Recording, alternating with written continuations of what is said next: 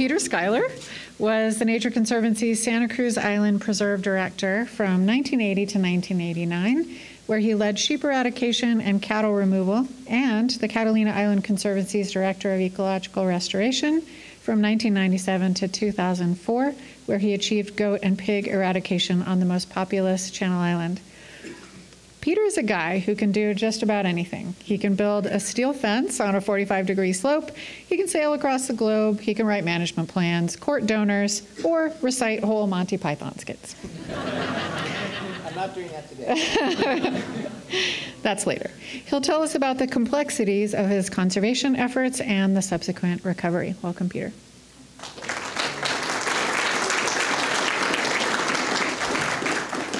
Thank you, everybody. It's a pleasure to be here, and it's an honor to be receiving the Pritzlaff Award. Thank you, Botanic Garden. It's also an honor to be receiving it with Luciana and Federico and Kate, so that's also very welcome. Thank you. What I'd like to do today is talk about a few more programs, echoing many of the themes that Kate said, but talking about the removal of animals from Catalina Island and Santa Cruz Island, and some of the lessons we learned. This title was done a little bit before the talk was done, so I'm also going to add in some of the lessons learned, how we actually did it, as well as some of the opportunities that came up. So back in 1949, Otto Leopold said to keep every cog and wheel is the first precaution of intelligent tinkering. That's morphed a little bit into the first rule of intelligent tinkering is to keep all the pieces. I think, you know, when you look at a natural area with land management needs, you want to save all the native species. I think we can also make a corollary, though, that when you're removing a species from a native ecosystem, you want to do it intelligently also. So the first rule of intelligent subtraction is to reduce the unintended consequences through thoughtful and deliberate actions. Then you also want to open up those opportunities for continued ecosystem restoration. Try to think ahead and think, okay, what can I do after this, and what's first and what's second? I'm going to talk about the removal of feral sheep from Santa Cruz Island. And this is only from 90% of the island, because at that time the Park Service did not have ownership of the eastern 10%, so we just worked on the western 90%. Removal of cattle from Santa Cruz Island, again from the 90%, and this was a mostly domestic herd, although there was a small contingent of feral animals in one of the canyons. And then also removal of feral goats and feral pigs from Santa Catalina Island. As others, Denise and Kate and everybody has said, it's important to remember that we stand on the shoulders of the earlier leaders and the land managers. We're not in this alone. We've learned a lot from them, and we owe it to them and the future conservationists and the general public to explain why we're doing all of this work, that we pass the lessons on that we learned. We're all in this together. It's a small group of people when you look at it sort of in the big scheme of things that actually does this kind of work. The resources are not widely available sometimes. And it's also tough work. It's not easy work. And so keeping the data and the results under wraps doesn't serve anybody. So it's really important that we get the word out there. I think we've done a fairly good job, both in terms of the lessons that we learned, how we did things, then also some of the results of the programs that occurred, you know, both in terms of the results on individual rare species or vegetation communities, on animal species. But it is, as I said, really important to get that word out there. The results also need to be viewed through the lens of time. You know, as much as I hate to admit it, people and things and experiences do change. And the knowledge and the experience that was available in the past can be very different than what we know now. And so we have to learn from the past, both the successes and the failures. And it's also, I think, interesting to look at the technology and the restoration practices that were often very rudimentary back in, quote, the old days, and compare them to today's resources. And so even as we learn from the past, we have to be open to new opportunities. So it's kind of, you know, how do you find that balance of, okay, take the lessons from the past, but don't think they're necessarily set in concrete, but adapt them and move forward. So removal of feral sheep from Santa Cruz, when the Conservancy assumes the management opportunities or management responsibilities back in the late 1970s, one of their first questions was, you know, what challenge should they really focus on? And it quickly became pretty clear, particularly with the help for a lot of people in this office, you know, in this audience and on Zoom today, that the feral sheep was what was really needed to be addressed first if there was going to be a road to recovery for Santa Cruz. The problems of the feral pigs or the problems that some of the invasive non-native plants posed sort of pale in contrast to the effects of the sheep. And it wasn't just a few sheep. We were talking about tens of thousands of sheep. They ranged from sea level, you could find them down on the beach, eating what looked like the kelp, to the top of the mountain. So they were everywhere on the island. Harold Heady, who was a well-respected rangeland professor, said that the island had some of the worst overgrazing in Western North America. If you look at these pictures, I don't think you can say that that's not true. There's not much growing there that was within reach of a sheep's mouth. Then a report from the Santa Barbara Botanic Garden summed it up fairly succinctly and just said, you know, the sheep have to be eliminated now to ensure the survival of rare plants and habitats. The island was at a turning point. You know, if you left it for too long, you could not do anything into the future. So that was the first challenge the Conservancy faced. So the removal of the sheep would open up new opportunities for future restoration projects, and it would also allow the monitoring of, you know, the species and processes that were kind of hidden from view when the sheep were there, and they, you know, the overwhelming impact of the sheep almost, you know, obscured what else was going on. So once the sheep were removed, you could actually figure out what were the next restoration projects. And it was also premature to consider some of those projects while the sheep were still there. So the size and the scale of this project of removing sheep from Santa Cruz was one of the largest to date. It's obviously a rugged island. It goes from 0 to over 2,400 feet, 85 square miles, none of it flat, or virtually none of it flat. So the first thing to do, of course, is to make a plan. So you haul out your trusty typewriter and crank out a 2-page outline of how do you get rid of sheep on Santa Cruz Island. So that's what this is. It was a whole 2-page outline of all the things that needed to be done before you could take the program into effect. First thing, of course, was documentation. So we looked at the sheep, the status of the sheep. Dirk van Vuren from UC Davis did a really thorough report of where they were, what they ate, densities, and some management alternatives. We also looked at the impacts of the sheep on rare species, on vegetation communities, also on the vertebrates of the island. Linda Lauren, who's the reserve manager for UCSB out there, did a study for us. We also looked at some of the other processes. You know, what effect were the sheep having on the soils, on erosion, because that was a considerable impact. It turns out this was really fortuitous. I don't think we had quite as many lawsuits as Kate had, but in 1984, a lawsuit requesting a restraining order to halt the removal program was filed. What's a little bit interesting is this wasn't objecting to the fact that we were removing the animals. It was filed because we were ruining the finest recreational sport hunting in North America. So it was filed by a wildlife federation. It turns out that the studies that we had done were instrumental in having the case dismissed before it went even to court, because the judge looked at it and said, you know, if halting the program would cause extensive and irreversible damage, and so the case never even made it to court. So it really pays to be prepared, to do your homework first. And also, these studies also gave us a chance to sort of give us a glimpse into the future, you know, and highlight areas of potential concern and opportunities that might follow the removal of feral sheep. You know, we expected that maybe the pig population would increase in size, that fire might become an issue on the island when the vegetation came back, and also problems with invasive plants might spread once these were gone. So it just gave us a little glimpse and the opportunity to start thinking about some of these things, and you'll hear about where those projects have gone from other folks later today. It was a different era in terms of technology and resources, and I think it's just kind of interesting to see where we've come over the years. The accommodations we have, you know, were simple yet functional. There was no GPS. We used hand maps and a compass in the field. There were no desktop computers. Nature Conservancy office didn't even have a computer in it when we started working there.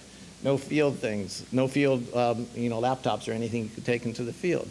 So all the information, you know, location information had to be entered by hand at big, large-scale maps at night. Handwritten notes, typewriters in the office.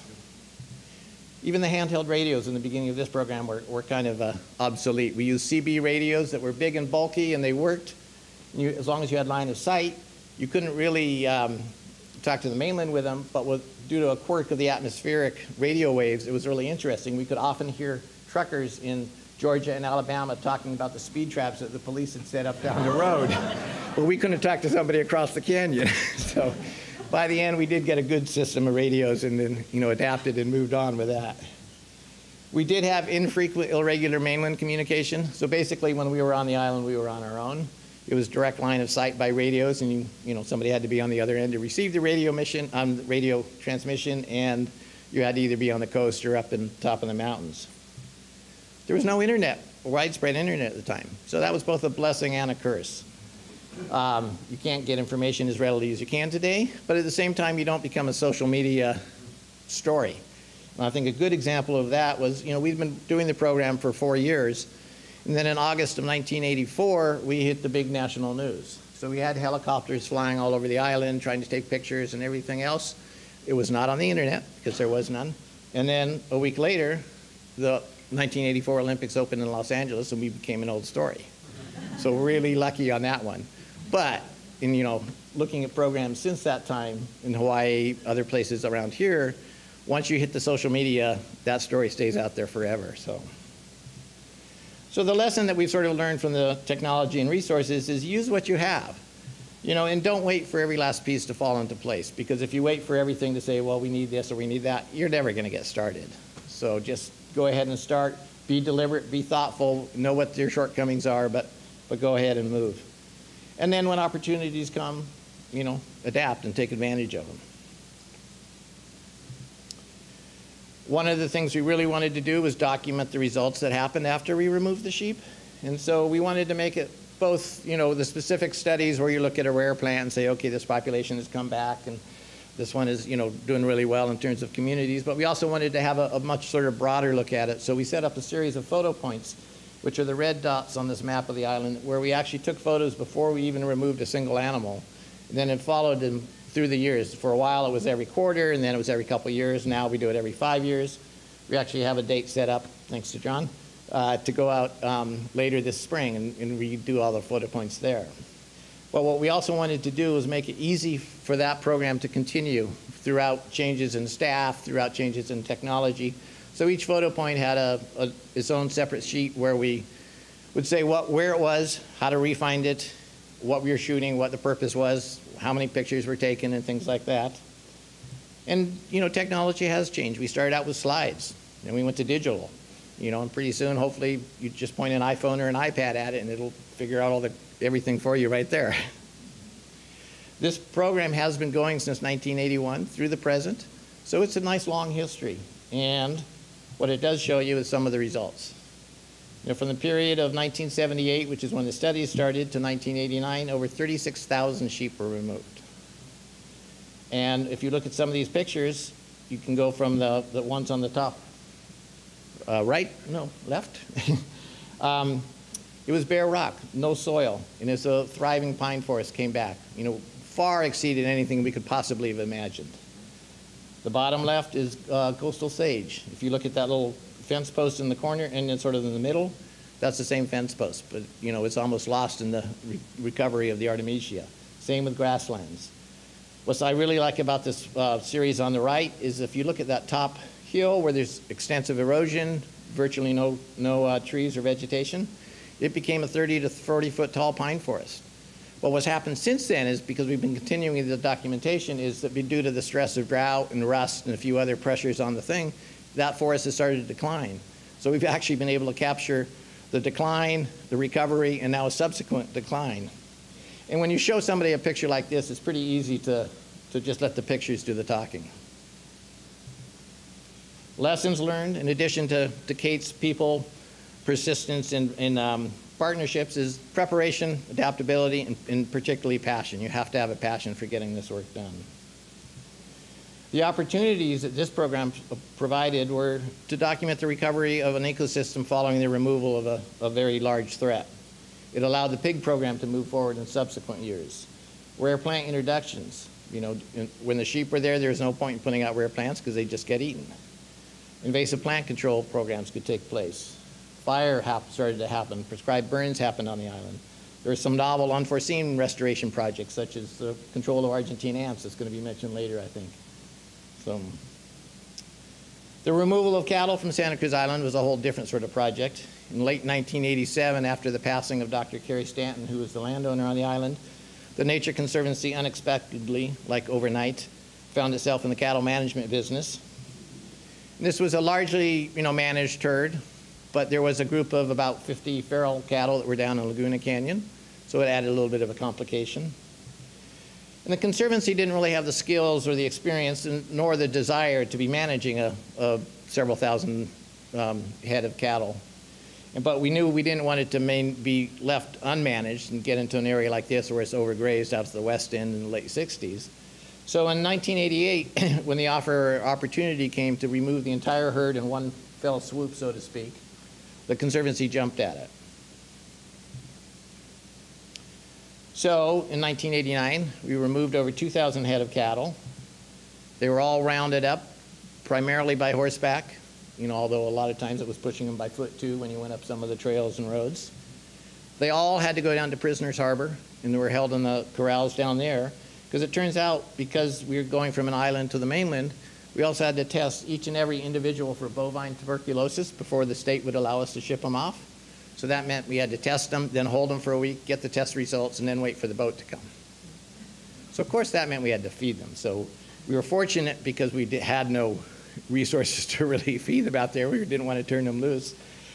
But Dr. Stanton and Henry Duffield, his ranch manager, had stockpiled a huge pile of hay in the lower winery building. And so we were able to move all of that hay down to Prisoners, feed the cattle for umpteen weeks. They probably didn't think it was the finest gourmet hay there was, but they survived. And then we were able to ship them off. Not all the animals were we able to do let them do the walking. Some of the young ones, particularly if it was 10 or 15 miles away, were too small to make that trek, so we ended up actually roping them and putting a truckload of young heifers in the back and hauling them down that way. And then the feral cattle presented its own challenges. We tried to round them up and move them out on foot several times. They wanted nothing to do with that. So we ended up having to rope and tie and bring each animal down individually in the back of a truck. So all the animals were shipped off the island on the Vaquero 2, which was Santa Rosa Island's cattle boat. Cruz Island had access to it and used it. So they all left that way. One little interesting anecdote was that Fred, who was sort of the pet cattle that was around the ranch area, and he was a Texas Longhorn, remained on the island because his horns were too big, so he couldn't fit down the cattle chute. We also left a small herd of about 10 or 12 yearlings just to sort of make the transition from the ranching area to the resource area. We did end up shipping off most of the horses just because we knew that trip of the Vaquero, that was going to be his last trip. Conservancy didn't want to really be in the horse management business either, so a few horses were left for staff to use, but otherwise they were taken off the island too. But I think one of the lessons we really learned from cattle was you got to really think about the unintended consequences. The release from grazing was something that we thought, oh yeah, there might be some release from grazing, but we didn't expect it to the degree it happened. So when the cattle were gone, and we knew fennel was on the island, we knew where it was located somewhat, but we didn't really think about how widespread it was or what might happen. So after cattle, and probably the sheep too, came off, fennel exploded. It was acres and acres of it. It was taller than the vehicles, taller than the Jeeps. And it's a continuing problem for Nature Conservancy today. They've been doing a number of trials and a number of programs, but it's not a solved problem yet. But it does really make you think that, that first, before you do something, before you take an action, really try to figure out what might happen. But then that sort of gets back to the thing of, okay, we don't want to be in the cattle business. We don't want to be managing 2,000 head. We have an opportunity to ship them all off. We might not know all the consequences. So how do you balance that, expediency versus some of the unknown things is something that you want to really consider. Jumping down a little bit to Catalina Island. This was a program to remove the pigs. It was done in a whole different sort of philosophy. It was done in a phased approach. One thing to remember for Catalina is that we had a population of maybe 4,000 plus permanent residents and over 1 million visitors per year. So that added to the challenge a bit. The idea was to see what worked and then move on from there. So moving to the most uninhabited area first, there's just a reduction in animals. Then it's like, well, let's try to reduce the animals on the whole island. Let's get rid of them completely on one part of the island and go from there. And then finally, remove all the remove all the animals from the entire island. And because of the different zones and the different challenges and with the people on the island and the coves and all the leases and all of that, we had to do a number of different techniques. So there was ground hunting that was both sport hunting and staff hunting, trapping, dogs, aerial hunting. So it was a whole wide variety, but each one of those was a valuable technique that we needed to use to be able to make the program work. The result was 12,000 pigs were removed between 1990 and 2004. I think one little thing to remember here is that's a pretty long period of time, so you're actually looking at a lot of reproduction in there too. So shorter periods of time means a more humane way in terms of removing less animals. Goat removal was similar. The program started. Most of the animals were removed, but then the program stopped because funding ran out. Program started again, a small area, expanded to the whole island. Then it was halted again because some new options came to light, and so the program actually did resume, but it was a combination of some live capture and hunting at that point. And finally, it wasn't until 2001 that the last few animals were removed through live capture, and we also collared some of them, and there's a technique that's nicknamed the Judas goat, because you leave a sterilized collared goat on the island that you can track, and then let the goat do the work of finding all of its compadres, and it makes it much easier than you having to track down each individual one. Again, the results here, 9,000 to 10,000 animals removed over a decade. So the lessons learned from here were that there are multiple techniques you can use. Sometimes you need to really look at all of them because they're valuable for different challenges. The insurance that the fencing provided, those 4 zones had a fence in between each one of them. And that really was critical, because if you remove the animals from one area, you didn't want it to get repopulated if you got halted either because of lack of funding or for any other reason. So, and then the on-again, off-again programs don't really meet anybody's objectives. And, and in hindsight, if there was an earlier strong commitment of both time and resources to complete the job quickly, it would mean less time for the program, be fewer animals having to be removed because there wouldn't be the reproduction, so more humane in that sense. A lower cost. Public relations would have been much better because you're dealing with it for a much shorter time. And that's both internally, like within the Catalina Conservancy, and within the general public, particularly the local Avalon community. There was lots of disagreements about what should and shouldn't be done. And so if you can shorten that amount of time, you're in good shape. We also, in hindsight, could have probably done better real-time monitoring and control methods and results, because that would have really shown what was working. And, there were some instances where maybe we could have shortened the time that way. One thing we did learn and we were able to pass on was that the work that we did down in Catalina helped when the Santa Cruz Island actually started removing the pigs up here. The opportunities, again, is documenting the recovery of an ecosystem following the removal of a large threat. Oak regeneration. Pigs love acorns. So if you planted out acorns, you weren't going to get very many back until the pigs and the goats were gone. Same with ground nesting birds. They were impacted by them, so their recovery was improved. And then rare plant recovery and reintroductions, again, just because they were able to survive after the animals were removed. So in conclusion, one question would be, what do all these programs have in common? It's 4 different species, a couple different islands, different challenges, things like that. But I would say, as Kate had mentioned, that it's a group of people that share an important collective group of traits that all good teams and all good leaders have that really made this possible. So Dale Hall, who was the director of the U.S. Fish and Wildlife Service for a number of years and CEO of Ducks Unlimited, has outlined a list of these in his recent book that just came out last year, Compelled. And I'd like to just share those with you. If you have a program, you need a vision. You want to know what you're doing and why you're doing it. It's tough work. You're going to be working closely with a group of people. They're going to become like your family. You may spend more time with them than you do with your real family. So you get to know them or figure out how to work together.